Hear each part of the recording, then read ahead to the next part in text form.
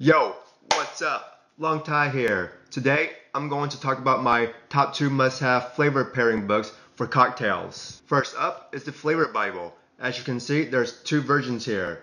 The one in the middle is the vegetarian edition, and the one to my far left here is the meat edition. If you had to decide between the 2 Flavor Bible editions, which one should you get? I would definitely get the vegetarian version just because it's thicker and packed with more information. But if you want to do fat wash with, let's say, pork or duck fat, then definitely the meat edition would be a great one to have as a complement. If you are new to cocktails, I have a fat washing video which teaches you how to infuse oils and fat into spirits. Be sure to click on that link above for more information on how to fat wash. All the examples I'm showing you today will be from the vegetarian version. The Flavor Bible lists each featured ingredient in alphabetical order, and under each featured ingredient, the book will list key aspects pertaining to the ingredient. For example, miso in general lists flavor, volume, what it is, nutritional profile, calories, protein, techniques as key aspects for miso. Every featured ingredient will have different key aspect information. However, volume and flavor will be listed under each featured ingredient. Flavor describes the taste of the ingredient, while volume will describe how loud or quiet the ingredient is in pungency. Ingredients in bold cap are highly recommended and are very strong pairings. For miso, you see carrots, ginger, and also mushrooms in bold caps, showing that they are fabulous and amazing strong pairings for miso. Already, I'm thinking about using ginger and miso in syrup forms, and then using sherry to mimic the umami flavor of the mushroom. For the spirit, I'll probably go with a sweet potato based soju for my base spirit. Here you see lemon in bold lowercase letters. It's showing you that lemon is a great pairing for miso, but it's not as strong and amazing as carrots or ginger. You notice the list of ingredients go from lemongrass to lotus root up here. The list of ingredients is in alphabetical order. As you can see, there's no lime juice as a pairing with miso, so I would definitely start with lemon juice for my cocktail.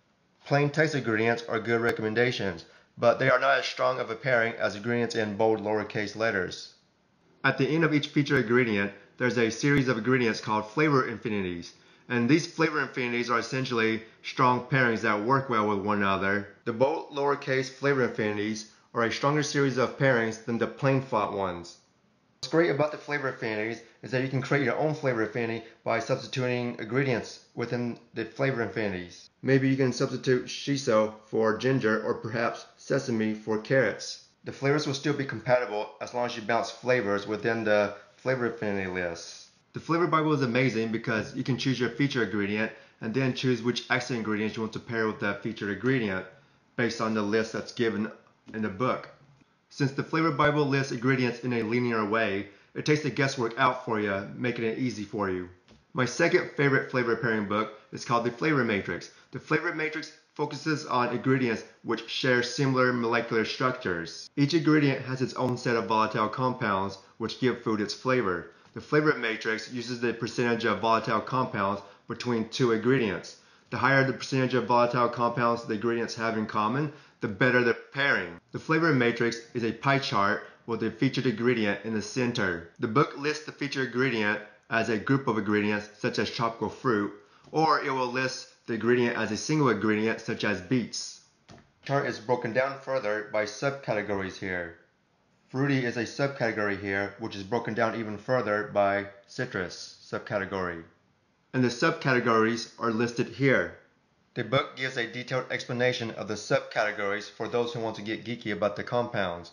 You have floral, fruity, phenol, mallard, terpene, marine, sour, savory, vegetal, alcohol, sulfur, dairy, and pungent. Some of the subcategories are broken down even further, like vegetal. Vegetal is broken down into earthy, fruit-like, green, herbaceous. Each subcategory will list a few examples for the subcategory. Herbaceous lists tropical fruit, mustard, chicken, and cumin. Going back to the chart, you'll see complementary ingredients branching out from the subcategories here. You'll also notice concentric rings. Concentric rings show the percentage of common volatile compounds that the featured ingredient and the complementary ingredient share in common. The far outer edge denotes 100% compatibility, and the outer edge of the subcategory is 0%. The concentric rings go from 0% to 100% in 10% increments. In this example, lemon balm will be the weakest pairing because it's closest to 0% compatibility, while hops will be the strongest one since it's closest to 100% compatibility. Let's take a look at berry as a featured ingredient. You can see the subcategories which I mentioned earlier, such as mallard, terpene, marine, sour, vegetal, alcohol, sulfur, dairy, floral, and so on.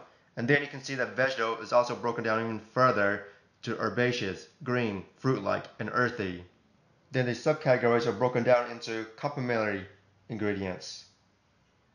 Allspice has about an 18% compatibility with berry here, and persimmon and plum has a 60% compatibility with berry. The flavor matrix also lists main subtypes, best pairings, surprise pairings, and substitutes that you can substitute for a berry. Already I'm thinking about berries and pomegranate as great pairings.